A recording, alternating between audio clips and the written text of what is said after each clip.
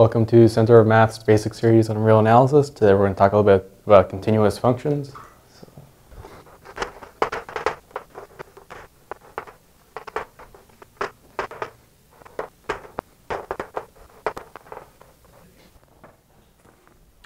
So we define a function going from one metric space E to another metric space E prime. We say it's continuous at a point P naught in E.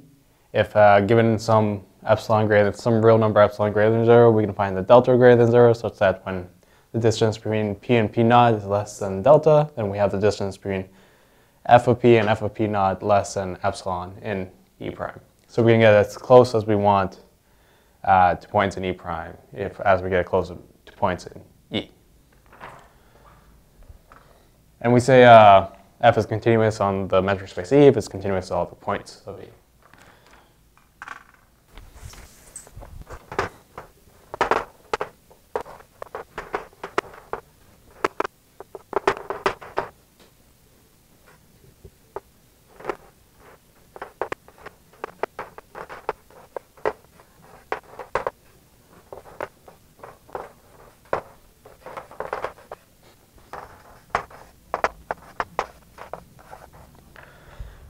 So the idea we can prove the composition of two continuous functions is also continuous. So we have some g going from E prime to E double prime and f going from E to E prime.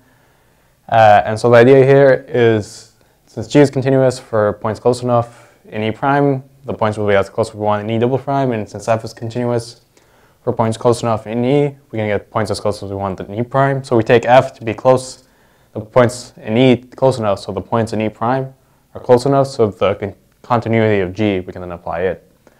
So specifically, g is continuous, so we can find some n in E prime such that when the distance between f of P naught and n is less than delta 1, then the distance between the images of those points would be less than some epsilon. But also, since f is continuous, we can find distance between m such that distance between P naught and m is less than delta 2, which will then imply the distance between the images will be less than delta 1.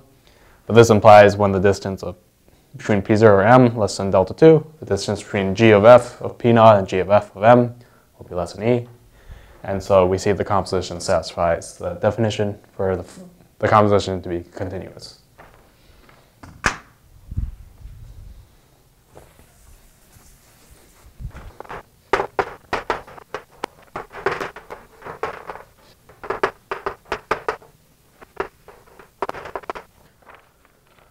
So another thing we can prove is a function going from E to E prime is continuous infinitely if for every sequence of points, P1, P2, etc., converging to P naught, we have the sequence of point f of P1, f of P2, dot, dot, dot, converges to f of P naught.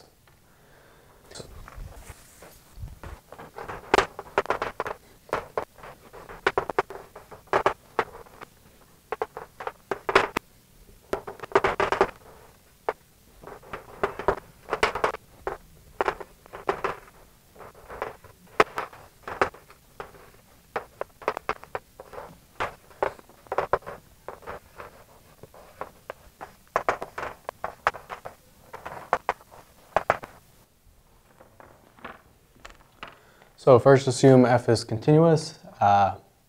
So this implies if p and pn are close enough, less than some delta away from each other, then distance between f of p naught and f of pn will be less than some e, and e is arbitrary given us prior.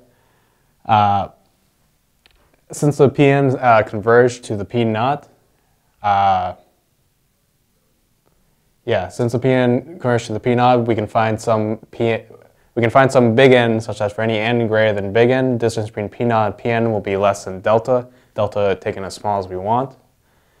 And also, since f is continuous and the P naught is getting as close as we want to Pn, we see that the f of Pn will become arbitrarily close to the f of P naught, and so the f of Pn in fact do converge to f of P naught.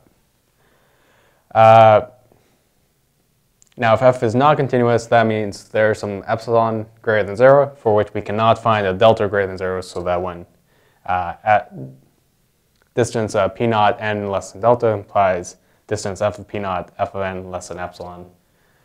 So we can always find some n for which is less than delta, but the second thing is not true, so it'll be greater than or equal to epsilon. So that means we can form a sequence of points which distance p naught pn is less than 1 over n for every n greater than or equal to 1. So the pn converts to p naught, but we can also select points, these points such that distance f of p naught, f of pn is greater than or equal to e. Because if we couldn't select such a points, f would be continuous. But it's not continuous at those points. We can select those points, and so we have a sequence of pn converging p naught, but f of pn does not converge to f of p naught. Thanks for watching. Please check out centermap.org, check out our blog, follow us on Facebook and Twitter, and check out the other real analysis videos if you like this one. Thank you.